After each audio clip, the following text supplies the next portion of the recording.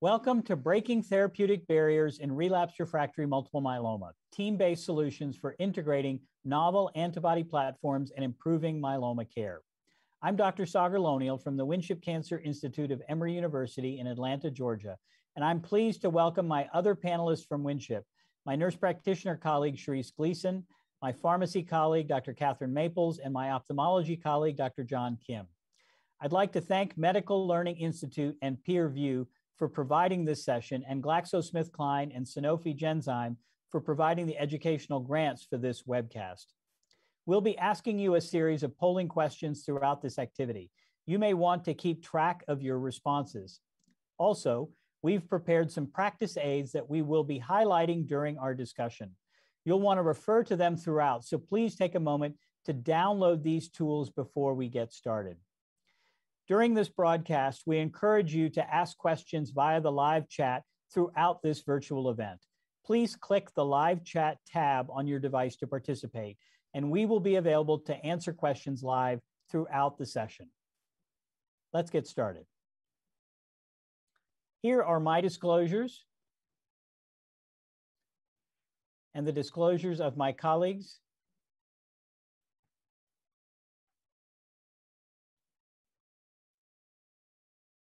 And the planning committee and content peer reviewers and their disclosures. And again, we will be talking about some agents that are unlabeled or are in investigational status only. We will make note of that if that's in fact the case. And we will follow CME guidelines during the course of this virtual event as well. Please download the slides and practice aids and apply for CME, ABIM mock, NCPD or CPE credit by clicking the buttons located in the left-hand panel. And again, please feel free to tweet out some of what you hear or ask additional questions through the links that you see listed here. So for today's agenda, we're going to talk first about an introduction to antibody therapy in myeloma, current guidelines, and why we need to do better in the context of relapsed and refractory myeloma. And then number two, tumor board discussions on managing patients in early relapse and those with more heavily pretreated disease and how effective sequential therapy with antibodies can lead to optimal clinical outcomes. So let's start off really talking about the story of antibody therapy in multiple myeloma. Before 2015, I used to joke about oncologic irony, the fact that a disease that makes too much monoclonal antibody didn't have a monoclonal antibody with which to treat it. And that changed in 2015 and 2016 with the approval of daratumumab and elotuzumab. And more recently, we've seen approvals for daratumumab in the sub-Q formulation, daratumumab in combinations for newly diagnosed multiple myeloma. We've also seen approvals for isatuximab in the relapsed and refractory setting. And more recently, we've seen approvals for belantamab mafodotin in the triple class refractory patient population.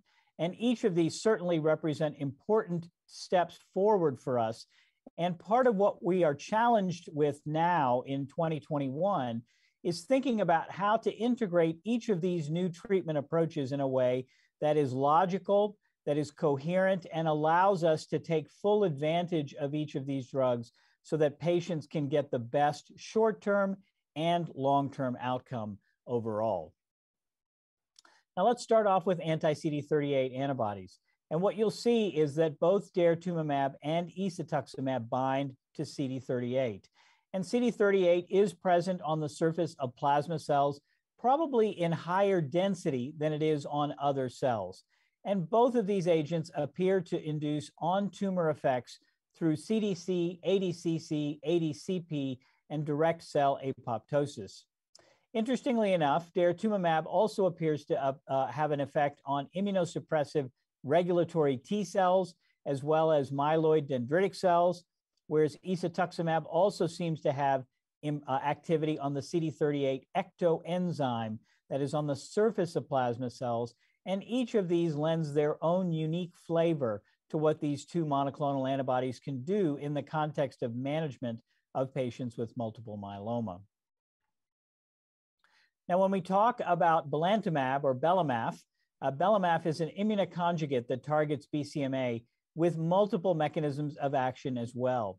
Unlike other antibody drug conjugates that lose their ability to fix complement or partner with other effector immune cells, belamaf does have the ability to do ADCC and ADCP, as well as antibody drug conjugate associated direct cell killing, and also induces immunogenic cell death. So each of these really, I think, represent unique and important ways to think about using belamaf, not just in the refractory myeloma setting where it's currently approved, but also as we begin to think about partnering it with other drugs, and we begin to think about moving it earlier and earlier in the treatment paradigm overall. It is clear that antibodies do have a major role now in the management of patients in relapsed and refractory multiple myeloma.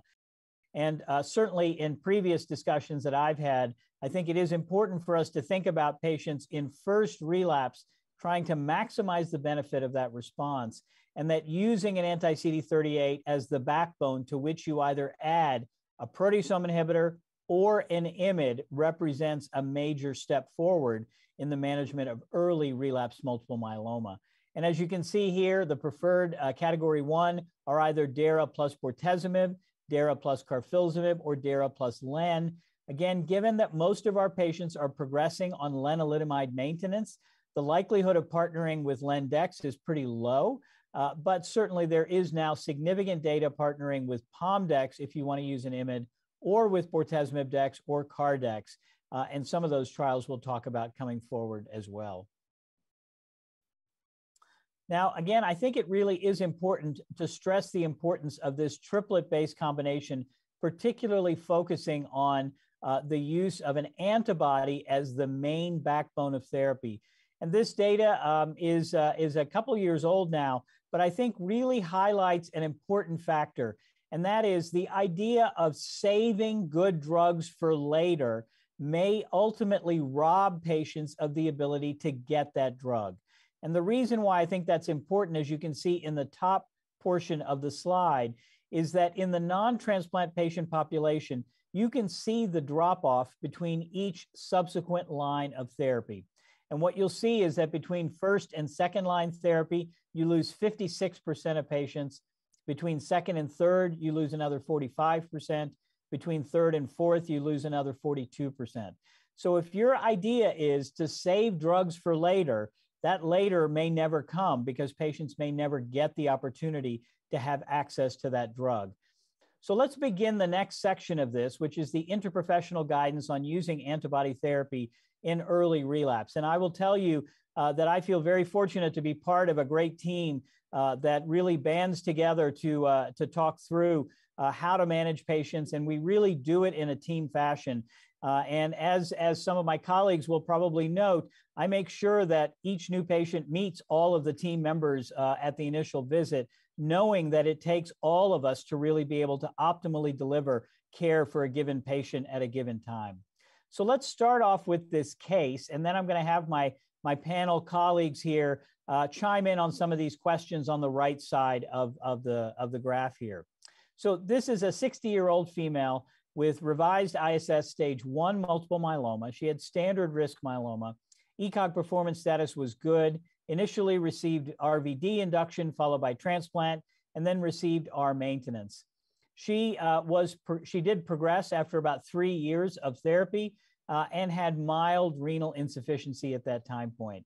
So I'm going to pose it to my colleagues. How would you guys approach this? How would we approach this as a team? And tell me a little bit about antibody-based therapy that you guys might consider that we would think about using, as well as extended exposure to len and how that informs treatment and counseling on sort of next steps and things to anticipate. Yeah, I think, Sagar, this is a common patient that we see in our practice, that standard risk patient who's progressing on len maintenance. And an antibody-based triplet is, for us, that next treatment. It makes sense for this patient.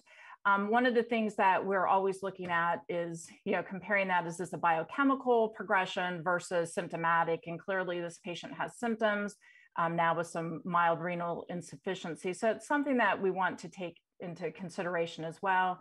This is a fairly young patient, and that extended exposure to len would have us go a different direction in either an IMiD or a proteasome inhibitor with that antibody. And Catherine, talk to me a little bit about how renal insufficiency might impact choices of therapy in addition to what the patient's resistant to based on prior therapy. Yeah, absolutely. I was going to say, I agree with Charisse. This is a very common patient we see. Fortunately, with the mild renal insufficiency, an antibody-based triplet would still be very appropriate for this patient. We do have data from the ICARIA trial that I know you're going to be discussing that it is safe to be given in our renal insufficiency patients. So I think using an anti-CD38 monoclonal antibody at this time would be our next go-to. And I know we're going to talk a little bit about the differences between daratumumab and isatuximab, and there are some differences there to choose from, but I think we would use that as our backbone here. And with the renal insufficiency, using something like pomalidomide would still be appropriate for this patient. We could consider carfilzomib as well. So just kind of taking the patient as a whole and thinking about what side effects and dosing strategies might work well for them. But I think that it would be an appropriate next step to use a CD38 monoclonal antibody. Okay, so if we talk about giving them an anti-CD38 based salvage regimen, whether it's ISA or DARA, what would be some of the counseling steps that you would both make with a patient?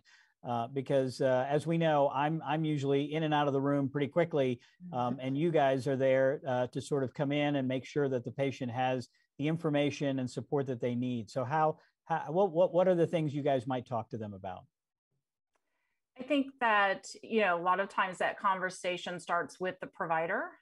We've, been watching this, and whether it's the physician or the advanced practice provider, we would open that door to that next line of therapy. So explaining the reasons why, going over their disease status, why we're making that change, and then briefly discuss the regimen that we're recommending and side effects. The beauty of this team approach that we have is then we can then hand it off to our clinical pharmacist to go in and give it a more in-depth conversation at that point. But I think we field those early questions, maybe the caregiver or family member that's present as well, and give them that opportunity.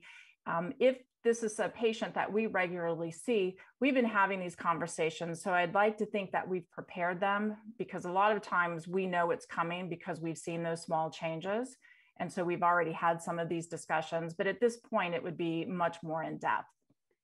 Yeah, I agree. And I really like being able to come in after those discussions have been had and be able to just go into kind of the details of the regimen. I think it's helpful to provide calendars and really map out what it's going to look like for the patient. So not just talking about the side effects of the drugs, but what days are they going to have to come to the infusion center? How often does that change? And then also talking about with them any supportive care medications that may need to change because of the new regimen. So, oftentimes they're already on their VTE prophylaxis and their VZV prophylaxis, but just kind of making sure that they're still taking those, reiterate why they still need to take those. So I think I try to approach it by discussing the treatment regimen and then also the supportive care as well. Yeah, I agree. And when we're thinking about counseling on this new option, and patients ask all the time about the timing and when it's time to make that change. And so that's really important when we're looking at this, trying to differentiate, is this a biochemical relapse versus a symptomatic relapse? So we're looking at the timing of it. Is that protein doubling and tripling, or has it been a slow increase? We go back to our CRAB criteria. Do they have any of those features again? And in the case of our patient, we had that renal insufficiency, but we're again looking for that hypercalcemia or those other risk factors. And this is a time that we would actually restage this patient. So we would have had another bone marrow biopsy, had a complete imaging, whether it's a PET CT or whole body CT or MRI, and look at that disease again, we're also looking at those risk features. So this was a standard risk patient, but now we're looking to see, have they acquired something different, like a 17p deletion that would make them high risk? We also want to look at the performance status of our patient who's in front of us. What other comorbidities do they have? And what are those effects from, in this patient's case, that RVD that they got up front and that ongoing lenalidomide? And then it's a discussion with our patient. This is a 60-year-old patient, a good chance this patient's still working. They're going to have thoughts in that shared decision-making on that next line of therapy as well. So we're looking at frailty in the patient as well, and convenience. Patients, want to come different days of the week to get their treatment. So they might see us in clinic, but go to one of our other infusion centers to get their treatment on another day that's more convenient for them. So all of these things take place in these conversations. So, when we talk about the use of antibody triplets as a next step, I think it's pretty clear that in this patient, the guidelines and the evidence clearly do support the use in category 1 evidence. And as you can see here, if you want to use DARA plus carfilzomib or DARA plus pomalidomide, you have that data with the CANDOR trial and the Apollo trial. If you want to use isatuximab plus Pomdex or ISA plus Cardex, you have that data from the ICARIA and the IKEMA trial, where clearly the PFS was significantly better with the addition of DARA to either of the backbone approaches, and the same with isatuximab. Isatuximab significantly improved the PFS, MRD negativity, and overall response rates by partnering with either POM or carfilzomib in large phase 3 randomized trials. And some of the data that really speaks to that is this data from the CANDOR trial, which is carfilzomib plus DARA-dex. This was published in Lancet very recently and demonstrates a pretty significant prolongation in progression-free survival for the CAR-DARA-dex versus CAR-dex. And I do think it's important to recognize that in some of these patients that the median PFS for the KD arm was actually not that far off from what we would expect in the Endeavor trial. So it's not that one arm didn't perform as well as one might expect. It's that the addition of DARA to carfilzomib really was a pretty significant improvement in progression-free survival. And this is the Apollo data that looked at sub-Q DARA plus Pomdex, which also substantially improved PFS versus Pomdex.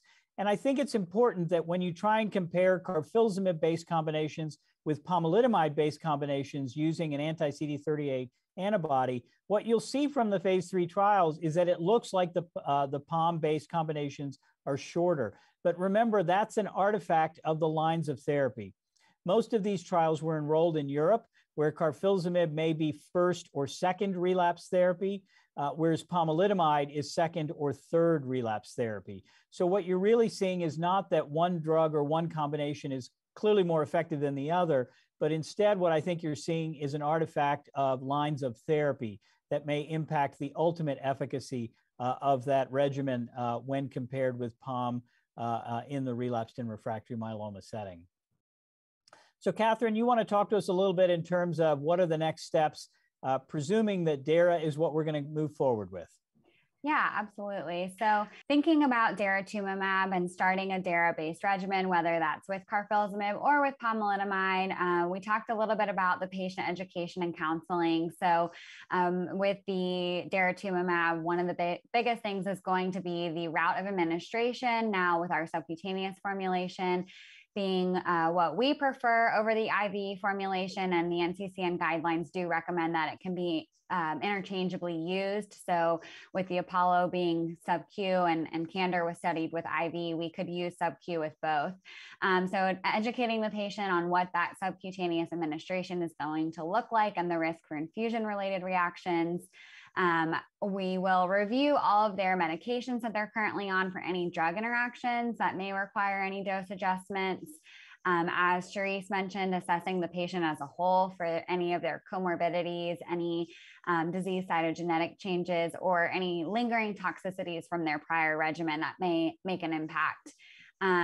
Supportive care, like we talked about, and then any insurance appeals that may need to be done can be approached by the team. So typically, if it's an oral-based chemotherapy regimen, I will assist with the appeal there. And if it's the infusional-based appeal or peer-to-peer that needs to be needed, the nurse practitioner or PA will be handling that in the peer-to-peer. So kind of using the team approach to make sure that the patient is cleared from the insurance perspective and is ready to go. Taking a little bit of a closer look at the sub-Q versus IV formulation, the biggest differences is, of course, is the administration. But another thing to point out here is that the dosing is different, with subcutaneous being a flat-based dosing and IV was traditionally a weight-based dosing. The administration with sub-Q is just a 3 to 5 minute push, whereas IV, we saw the lengthy infusions ranging anywhere from an hour and a half to about 8 hours. So we do need to observe our patients with sub-Q DARA. After cycle 1, day 1 at our institution, we do monitor them for 3.5 hours, which was the median time to an infusion reaction in the phase 3 Columba trial. And then with IV, you can always consider using that split dose if you need to for a time perspective. But Charisse, what are some other considerations that you may have when choosing between sub-Q DARA and IV DARA? I mean, we've pretty much changed the majority of our patients over to subcutaneous. It's just so well tolerated. And you also see the reaction rate go down significantly. It's a convenience for the patient to get in and out of the infusion center quickly. And most of our clinical trials have allowed us to move over as well to subcutaneous. We have a handful of patients who just prefer the IV. They don't want to rock the boat. But for the most part, it's much more convenient for the patient, and we've gone ahead and changed over. So can either of you speak to the period of observation? You mentioned the period of observation after cycle 1, day 1. What does that look like when you're in cycle 2, or you're at the end of cycle 1 or cycle 15? Because what I'm certainly hearing from a lot of outside providers is that the package inserts suggest they still have that 3-hour observation indefinitely. I don't think that's really been our practice. Correct. Yeah. We only are observing after cycle 1, day 1. The package insert doesn't, unless it's been recently changed, but to my knowledge, it doesn't specify an exact amount of time. So I think that will be institution specific. We chose what we chose based off of the median time from that Columba trial, but I think that may vary a little. But what we have found is that, you know, the risk for those reactions is significantly reduced after cycle 1, day 1. So we are not observing past that period. Additionally, for our patients that are on IV daratumumab that we are switching over to sub-Q, we are not monitoring those patients at all either. So it's truly only a fresh start that we've been monitoring. Okay. So let's talk about a couple of other safety and practical considerations when using anti-CD38 antibodies. Again, we talked a little bit about the hypersensitivity reactions. Myelosuppression does not appear to be significant alone, but when combined with the IMiDs, it does appear that the neutropenia certainly is a little bit more significant than one might expect if you were to give either Len or DARA or ESA by themselves. So certainly you do see a little bit of an overlap in terms of neutropenia grade 3 and grade 4. Mm-hmm. Fatigue, I think, is something that patients often experience as a consequence of their disease. Sometimes the dexamethasone crash can give you that sense of fatigue as well. One change for us that was almost in a way mimicking what our lymphoma colleagues have done with rituximab, however, was the HBV reactivation issues and screening for hepatitis B core antibody and surface antigens prior to initiation. And I will tell you, I don't think we're perfect in that process of having it all done before their first dose. But I think, Catherine, our approach has been to make sure it's drawn at the time of that first dose, and knowing that we can always come back in with antivirals later on if we need to. Yeah, I would agree. It's not a contraindication, you know, to not start treatment if those aren't resulted yet. So we will very commonly have those labs drawn on cycle 1, day 1, but they haven't resulted yet back before the patient gets started. But if the results come back positive and we need to start prophylaxis with something like entecavir or tenofovir, we will do that after the fact. So I would agree. It's often done on their first day of treatment. Yeah, and I think just to go a little bit more into detail with some of the hypersensitivity reactions, we mentioned this briefly before, but there is a difference with the DARA formulations as well as with isatuximab. So I'm kind of pooling all of the different data from all the trials together. We see around a 48% reaction rate with the first dose of IV daratumumab. It's significantly lower, as Charisse mentioned, with sub-Q daratumumab at around 11%. And then with first dose of isatuximab, it's around the 40% range. So we do require pre-medications for all 3 of these monoclonal antibodies. Notably across all 3, you'll see your antipyretic with acetaminophen, diphenhydramine, as well as a corticosteroid. We typically are using dexamethasone because that's part of their treatment regimen already, but you can also use methylpred as well. With isatuximab, the package insert does recommend an H2 antagonist as well. And then just clinically, the daratumumab products do have post-infusion recommendations that we used to use. We have really kind of cut those out of our practice, and we are not using those unless patients really experience that steroid crash. We may give them a low dose a couple of days after, but for the most part, in terms of preventing infusion reactions, we've stopped using those post medications and really only use these required pre-medications. Okay. So let's get back to our patient. What if Michelle had received isatuximab? How would the team's interventions have changed in terms of management? And so I don't think it would have changed the answer to question 1 or 2. It might have changed the answer to question 3.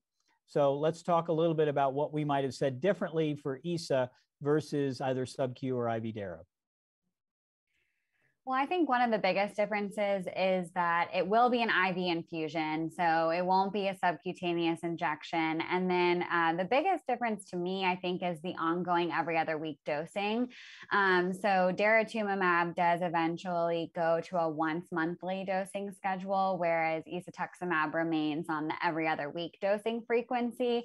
So having that conversation with the patient, as Charisse mentioned, this patient might very well still be working. Do they have the ability to come to the infusion center twice a month, or would that be very burdensome? Doing monoclonal antibody infusions on the weekends can be challenging at some institutions because they may have less staff. The long infusions and risk for reactions may prevent some of that. So a lot of times this does have to be done on a weekday, which could be limiting. So really the counseling points I think are very similar. The biggest difference to me would be the administration, but Charisse, you may have some other thoughts as well.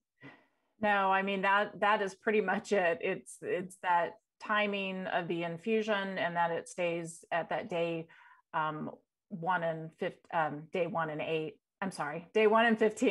on that long term. And it's so working out the infusion, working it out with their schedule. Yeah. No, I think those are subtle but important differences for people who are thinking about using isatuximab going forward. I mean, I think this is the data that really established the benefit of isatuximab with PomDex. This is the ICARIA trial. And again, in a 2 or 3 prior lines of therapy group of patients, you can see a significant improvement in PFS, almost doubling of PFS. The data does look quite similar to the Apollo trial, again, with both of which used POM in the POM label indication, which might explain why some of the progression-free survival is a little bit shorter than what I think many of us are used to seeing. If you then go to the IKEMA trial, which looked at ISA plus Cardex, again, what you see is a substantially improved progression-free survival. And as I mentioned before on the CANDOR trial, the KD arm actually performed almost identical to what it did in the Endeavor trial, 18 versus 19 months for the control arm, really demonstrating the potency of ESA plus Cardex in that phase 3 setting here. And as I mentioned before, if you begin to look at patients who received, who were in CR, stringent CR, and MRD negativity, almost double, if not higher, rates were associated with the use of ESA Cardex compared to Cardex alone overall. And I think really relevant to the case presentation that we made here is that the benefit for ESA Cardex was seen in patients whether or not they had renal insufficiency. But I think what we're beginning to learn, and in fact, our center has a trial now looking at anti-CD38 antibodies in the context of newly diagnosed myeloma who present with renal failure, that anti-CD38 antibodies are really very good at rapidly reversing renal insufficiency. I think we've always thought about the PIs and dexamethasone as playing in that role. I would now add the anti-CD38s to this as well. And as you can see, the benefit was really quite striking whether patients had normal or abnormal renal dysfunction for the addition of isatuximab in the context of the IKEMA trial. So we now really think about bortezomib, dexamethasone, and anti-CD38 as the 3 drugs we begin to use very rapidly when patients present with renal dysfunction of any reason in the newly diagnosed or the relapsed myeloma setting. Yeah, I think we've touched on several of these, but just thinking about some specifics with isatuximab. So the dosing is going to be that weight-based dosing, similar to the IV daratumumab, so 10 milligrams per kilogram. The administration is weekly for the first 4 weeks of cycle 1, and then it goes to that every other week until disease progression. The average infusion time is around 3.5 hours with this product. One thing to point out that I think is important to note is that to date, we do not have any data in patients who previously received daratumumab. So there is some question of if they've already received one anti-CD38, can we use another one? And we currently do not have any data to support that. But there are sub-Q formulations that are being investigated for this product. So I think that that will be something to look out for in the future. And Charisse, if you have other comments for this drug. You know, I think we've pretty much covered it. We know that AEs reported in the clinical trials, the infusion reactions for isatuximab was about 38%. Our nurses are well versed on handling that in the infusion center, so that first dose can take longer. We see some reactions with upper respiratory tract infections as well as diarrhea, so that's not unusual. We have to keep in mind, again, sending that type and screen prior to initiation of an anti-CD38. Inform the blood bank if the patient is receiving isatuximab. These infusion reactions are very well managed. We have a lot of experience with that with the pre-medications, as you talked about, Catherine. And we're going to monitor for neutropenia in these combination regimens. It's really more that other component that's probably causing more of the issue if you have it with an IMiD where it could be myelosuppressive. So we're monitoring those blood counts, checking the chemistry on the patient, but monitoring for signs of neutropenia and infection in these patients. Yeah, and go ahead, Catherine. Oh, well, I was just going to say, I think one point on the neutropenia component that we have been discussing lately a lot more as a group is the use of G-CSF for these patients, both for a daratumumab or an isatuximab-based regimen. But if they are experiencing neutropenia and we want to keep with that dose intensity of the IMiD or the PI, being able to use once weekly, twice weekly growth factor to help maintain that dose intensity is something that I think we've been utilizing more in our practice. We have, and even if you need to throw it in the second and third week when you really start to see more of that drop, just so you can get their counts back up by the time they're starting day 1 of that next cycle.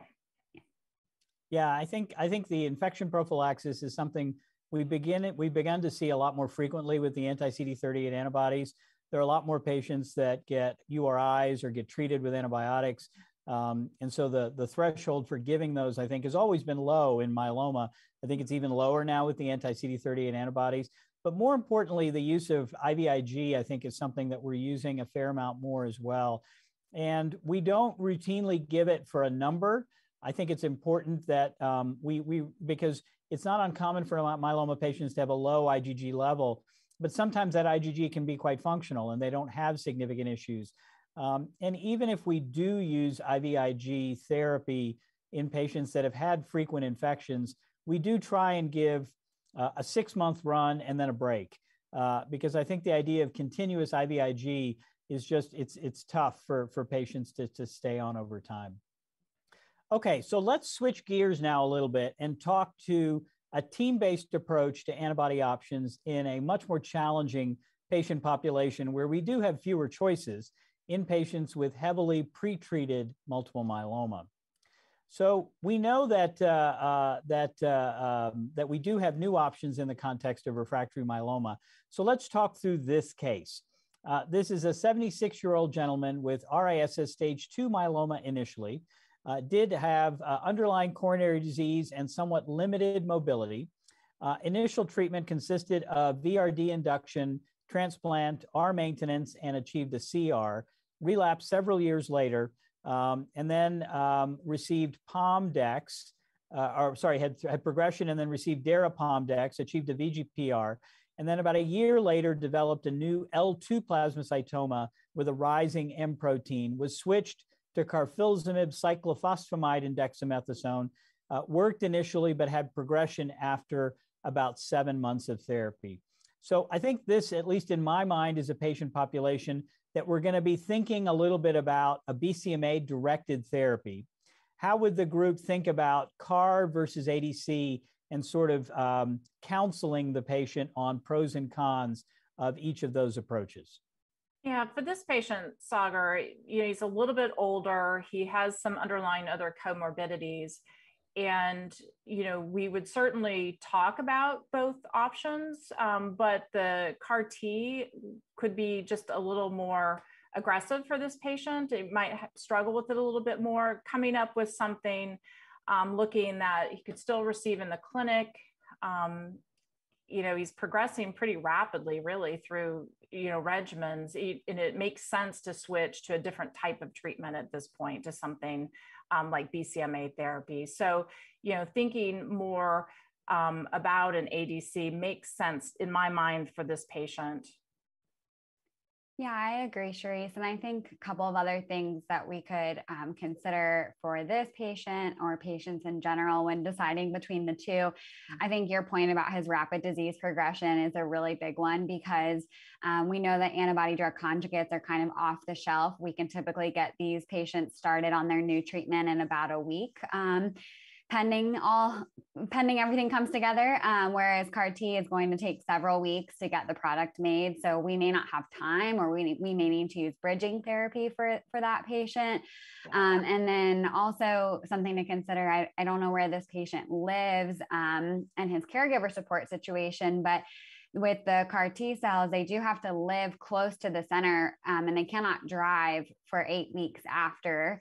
And of course, we'll talk about a little bit of the driving and eye issues coming up with belamaf. So that's a consideration there too. But I think those are some things that, for a patient perspective and what their life might look like, that we would talk about with the patient. Yeah, no, I think that's a great discussion in terms of pros and cons if you're going to choose a BCMA-directed therapy on trying to help a patient think through what the optimal responses is. It's very interesting. I find that patients have sort of already done some of that work before they come in, and they've got a preconceived notion about what they want. And then when you actually start going through the data, they realize that it's not such a simple discussion overall, I think, as we struggle with as well. So let's talk a little bit about the DREAM2 data, which led to the FDA approval of belantamab mafodotin, or belamaf, in a heavily pretreated relapsed refractory myeloma patient population.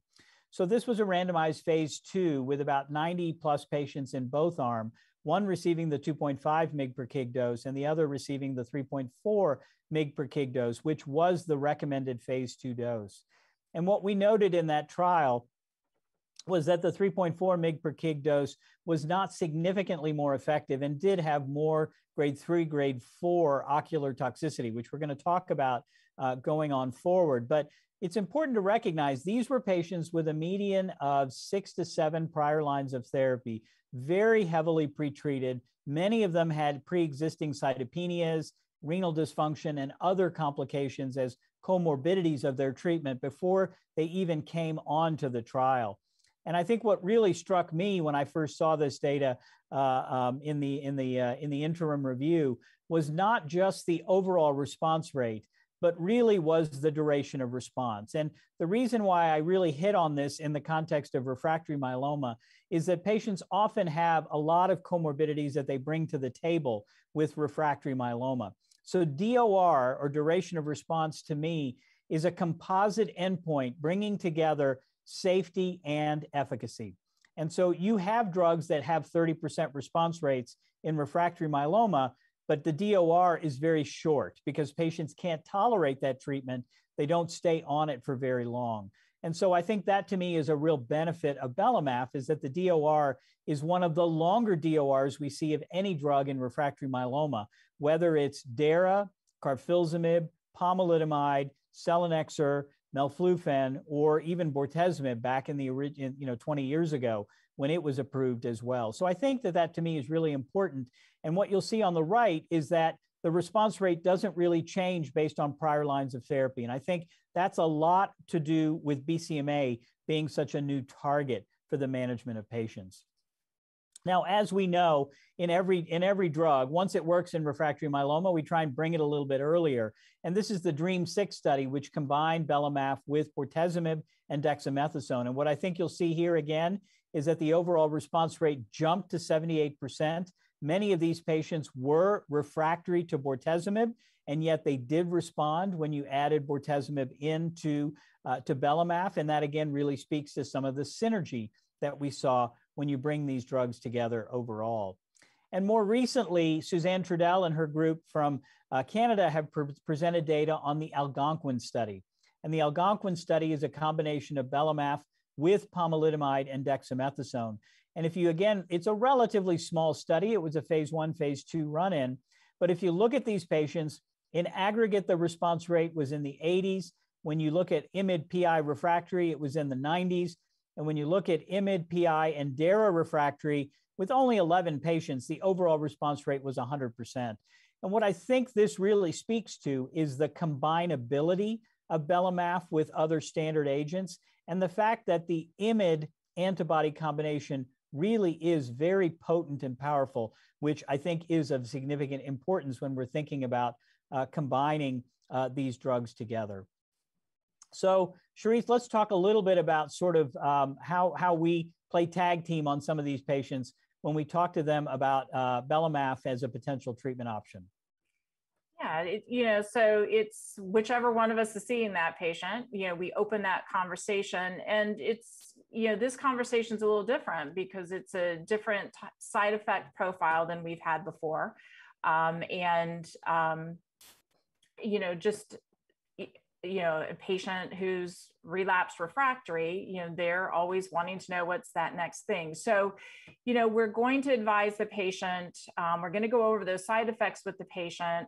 We're going to bring our clinical pharmacist into it again, but we're going to talk about the possibility of those vision changes for the first time. And, a lot of these patients are older. They might already have some other vision deficits. So those are things that are brought into the conversation. And when you're talking to a patient that you might need a driver to bring you to clinic, the dry eyes, that blurry vision, it's very worrisome to them. Now, the upside of it is when we're starting belantamab, there's no dexamethasone with it. And these patients have had a lot of dexamethasone along the way. So that's something that's positive for them. So from my role, I'm going to talk to them about those side effects, things like advising not to wear their contact lenses. And this will be a collaboration as well with our eye specialist. And Dr. Kim, I know, is going to talk more about this.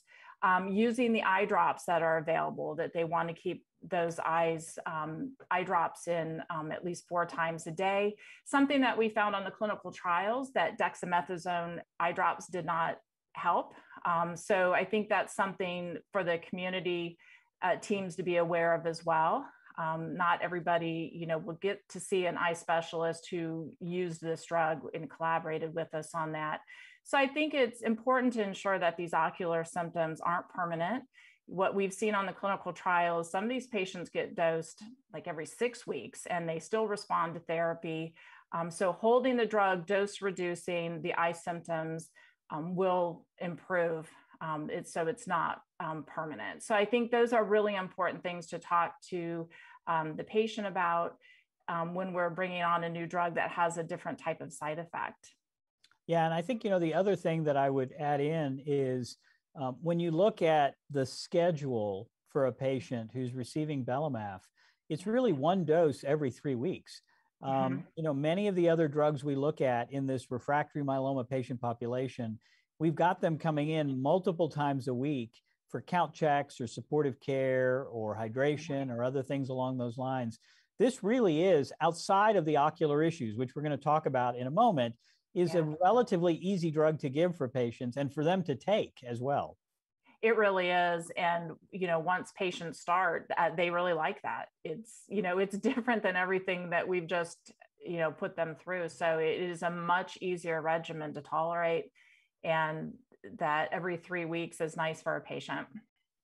All right. So one of the things that came up at ODAC, which was really interesting, was how are hem-onc docs going to partner with eye care professionals and ophthalmologists to really give this drug in a reasonable way? And I thought it was really interesting that one of the medical oncology consultants on ODAC looked at the rest of the panel and said, "We do this all the time with other drugs. Why do you think the hematologists can't figure it out?"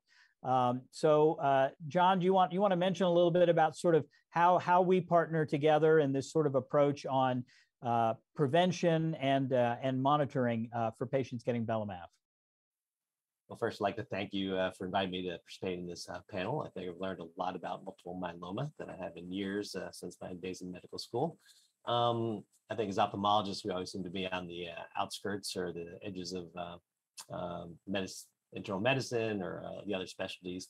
And so we're always happy to kind of be able to partner with our other medical specialists to assist them in the care of their patients. And it really leads to a team-based approach to these patients that hopefully is very helpful to your service. I think it's interesting that we've come across this medication that has ocular side effects as really their primary adverse event. And so I think it's great that you guys have been very aware of these events and then be able to incorporate us in the care team. I think it's just to go on, I would say that it's very important to have a really good baseline examination for these patients. These are older patients. I can have a lot of the ocular comorbidities from cataracts to glaucoma to macular degeneration. And then certainly dry eyes is very common in these older patients. And so you really want to get a baseline of what their vision is, what their ocular surface exam is, and really kind of be able to establish what that baseline is so that we can follow any changes that may be related to these medications. Yeah, and I do think one of the really key parts is, and I feel very fortunate to have partnered with you and others in the group here, that recognition that sometimes there's a sense of urgency for these folks. That I know you guys are usually booked out 6-7 months in terms of your schedules, but sort of getting that early partnership to say, we may not have a lot of lead time to get people started, and we're going to need that flexibility to be able to get folks in and then get them on your schedule going forward, given that they're going to need exams going forward with relative frequency. And so I think establishing that trust and that discussion early on, I think, is really important for this to work for patients ultimately, right? Oh, correct. And I think, I think our schedules are always busy. I'm sure your schedule is always busy as well. But we can usually kind of fit that one more patient in. They tend to come in, and that's probably a long part of their day to be in our office to go through all the steps and the testing that we do. But fortunately, we're here on campus together, and a lot of other practices may not have this benefit. But since we're on the campus together, Well, usually the patients that when they come in for the day of their treatment, and then we can get an assessment of how they've done since their last treatment, and then kind of be able to forward that on to you on whether the next step, the treatment's okay, or based on the criteria, do we need to make some changes, and we can communicate that to you right away. Yeah, no, I think that's really important. So Catherine, you want to talk to us a little bit about the nuts and bolts of getting a patient on tabelamaf? Yeah, absolutely. So this medication does have a REMS program due to the ocular toxicity side effects.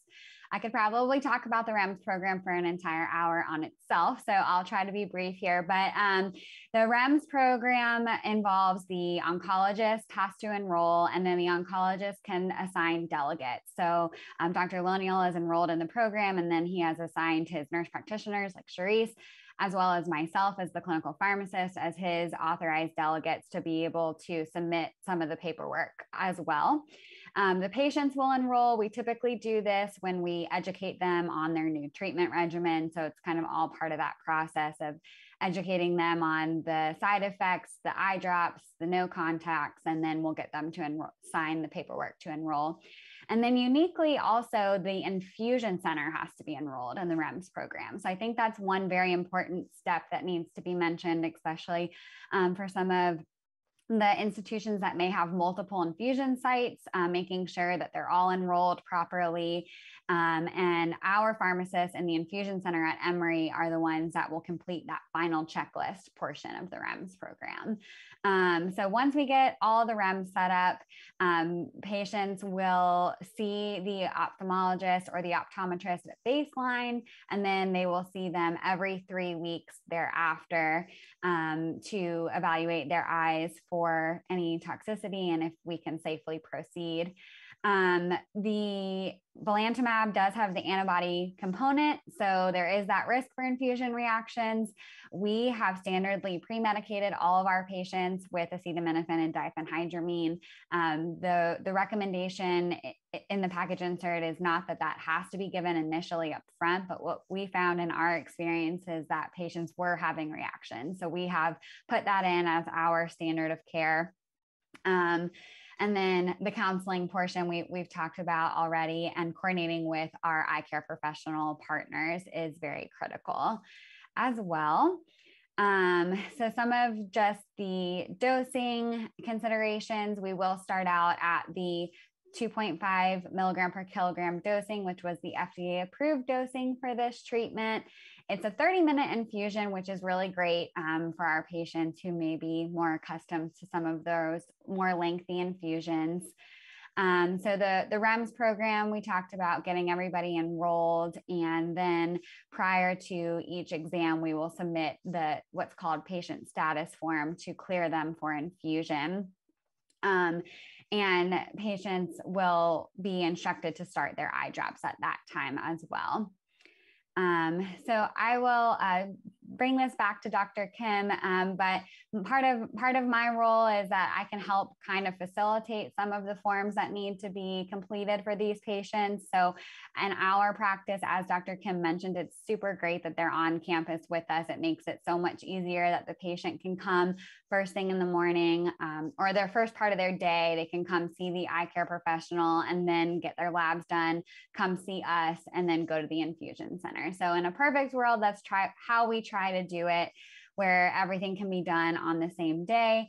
But the eye exam is good for 14 days. So you do have that period of time if your patient does want to see a eye care professional in the community and then bring that paperwork to you. We've done that for several of our patients that live farther away.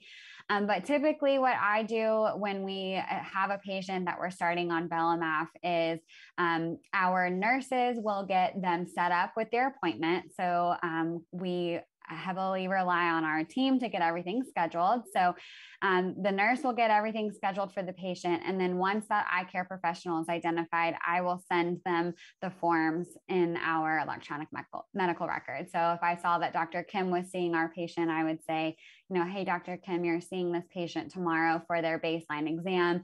Here's the form that we will need filled out. And then I will pass it off to Dr. Kim for what kind of happens after that. I think it's great. I think it's certainly good to get that little heads up that we're expecting a patient for these for treatment evaluations. I think I said before, it's very important to get a good baseline examination. So that includes a slit lamp examination, good evaluation of the ocular surface, a refraction that tests if their vision can be improved with the change in their glasses, and then and certainly a dilated examination, as a baseline to see if there's any other underlying retinal issues. From there, you have this after that baseline, then certainly get their first treatment. The next treatment dose is, say, at least 1 week after the initial dose, and then or 2 weeks before the second dose. The way our setup goes is that the next evaluation is really a lot of times that day of the planned next treatment. And that actually probably works better than doing it too soon after the first treatment, because if there are some initial side effects, and make sure the patient's aware that the vision can be a little bit blurrier early on after that first treatment, but some of it may resolve as you get closer to the planned second dose. And so if we see them really too soon, we're going to say, they may have more of a grade 2, grade 3 type evaluation, and do they need to hold their next treatment? Whereas if you see them closer to the next planned dose, their symptoms actually may improve, and then we can proceed, or let you guys know that it's okay to proceed with the next treatment. Yeah, I think that's a really important point, because I think sometimes that is lost on the ability not just to develop, but actually resolve. And so that timing, I think, is important. And sure, I think we definitely like to emphasize what they need to do during this treatment regimen, and that's really to use preservative-free artificial tears. And so it's a little different than the regular big bottles that you can kind of find on the shelves. These are typically going to come with these individual vials, and I think it's very important, since these patients are going to be using these drops very frequently during the day, to emphasize that they should be the preservative-free medications. So we say at least 4 times daily, but they can use them up to 8 times, or even every hour, if it really seems to be helping, their symptoms, helping with their vision. But definitely that it's preservative-free type of medications for the teardrops. I'm sorry for that. Then as they get closer to the next treatment dose, and again, for us, the day of the next planned dose, then we can really evaluate them after they've been using their eye drops, and hopefully assess them, and if their symptoms are resolved or the findings are good, then they can proceed with the next treatment.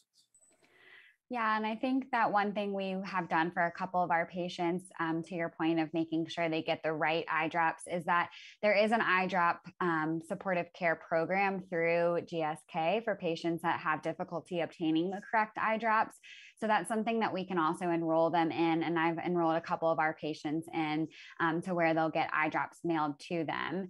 So we have utilized that before. And then the other most common toxicities that we see with these patients is typically thrombocytopenia and anemia, especially in patients if they're starting out kind of with a low reserve to begin with. So we may need to bring them in for platelet transfusions or blood transfusions based off of their blood counts as well. So John, you want to talk us through a little bit about what you look at when you're seeing what's going on? And in specific, this patient did achieve an early response, but got grade 2 keratopathy on exam after the 4th infusion. The infusion was subsequently held and did drop his best corrected visual acuity by about 2 lines. So you want to talk to us a little bit about what that looks like? And sure. A couple things that we'll see in the cornea, the main ocular surface of the eye, the window of the eye, are the punctate type staining change that you'll see with fluorescein. And so in the photograph here is some examination of the cornea using a cobalt blue light, and that really highlights the staining that you see from the fluorescein. And maybe tough to see in the exact picture, but it's really these little dot-like green dots that you see that indicate that kind of devitalized epithelium, and that may relate to the toxicity related to belamaf. The other things that you'll kind of see is known as these MECs, or these microcyst-like changes in the cornea epithelium. And those, a lot of times you'll see initially on the periphery, and they'll kind of work their way in towards the center, with time. And those combined between the kind of the punctate changes and the microcysts, that would contribute to changes in their vision, so the blurriness they may feel, grittiness or foreign body sensation they have, and really sometimes a change in their vision that we can see with patients on belamaf. Yeah, and so in this patient, they did develop a grade 2 keratopathy, and so based on that, the dose was ultimately held. Do you want to mention a little bit, because I'm going to show the scale here as well for grade 3 and grade 4, about the pattern with which the MECs begin and then how they regress when you hold the dose? Sure. We think I think the pathophysiology of these microcysts is still kind of unknown, but it's probably changes that get incorporated the limbal stem cells. So those are located out in the periphery of the cornea, kind of where the cornea meets the sclera. And those are the cells that go on to produce the corneal epithelium. And so as they kind of move their way through their division and their process and development, they're going to start out in the peripheral cornea. And so as those cells kind of, again, go through their development, you see the changes move progressively centrally as the normal changes in the epithelium occur. And it's really when they become more in the central visual axis is when you start seeing some more of the visual symptoms with that. So the grade 2 type changes, you may see them more in the periphery. Then grade 3 becomes more central. I guess I will say that the grading is typically based on the worst eye. So if you have one eye that's only lost one line of vision or have mild corneal changes, but the other eye, for again, to be asymmetric effect, it has more grade 2 changes, then we kind of report that to you guys and say, well, do you have to withhold treatment, or do you modify treatment? And that is a little more gray area that kind of let you guys kind of make a decision on, if they've had a really great benefit from this treatment, is it okay still to proceed? And a lot of times the eye findings, even though they're kind of still considered maybe grade 2, are on the more mild side of grade 2. And so again, it's something that we kind of communicate with you guys to say whether it's okay to still treat when it's still, quote, grade 2 type changes. Yeah, no, I think that's really important. And for a couple of reasons, obviously to know how to best approach the patient, but even more so, you mentioned the MECs typically start at the periphery and work centrally.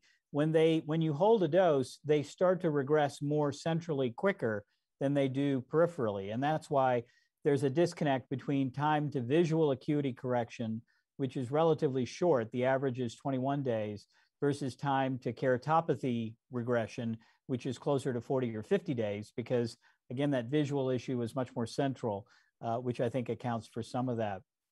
And if we look at DREAM2 in terms of overall frequency of adverse events, what I think you'll see is 72% of patients developed keratopathy of any form, but only about 56% actually had symptoms with that, and only 18% had best corrected vision changes of 20/50 or worse. So only 18% actually hit that 20/50 threshold that requires significant dose modification, and only 3 out of the 95 patients actually had to stop because of keratopathy as well. So I think that these numbers put it a little bit more in perspective, and the reversibility piece that we see so frequent, I think, is important as well, because pretty much every patient that develops significant keratopathy does have regression over time.